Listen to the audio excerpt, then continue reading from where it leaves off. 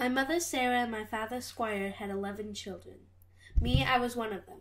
We lived on the frontier after we moved there from Reading, Pennsylvania. When I was young, I learned how to shoot and hunt.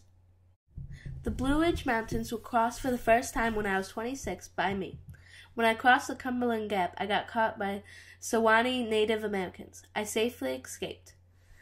I actually got caught 3 other times, but safely escaped each time.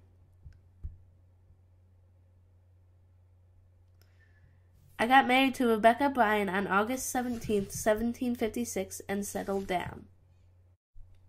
Later on, I started leading the families into the frontier. I worked as a guide from 1769 to 1771.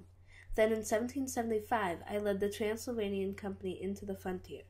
I also helped the company forge the Wilderness Road. In return, they gave me some land. With that land, I founded Boonesboro. I started to have problems with the government. I lost all my land given to me by the Transylvania Company because it was not recognized by the Virginia legislature. No matter how hard I tried, I couldn't get my land back.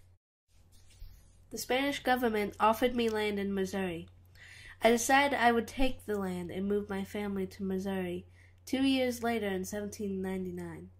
In 1807, I worried the Louisiana Purchase would take away my land again. When I went to the Federal Land Commission to find out if I still had the land, they said I didn't. So in 1809, I was again without land. They gave it back to me in 1814.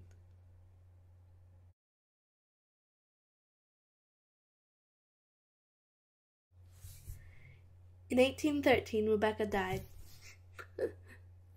By that time, I began moving back and forth between Jemima and Nathan's houses. I stayed with my children until my death from recurring bouts of fever. I died on September 26, 1820. I now lay beside my wife in Frankfort, Kentucky.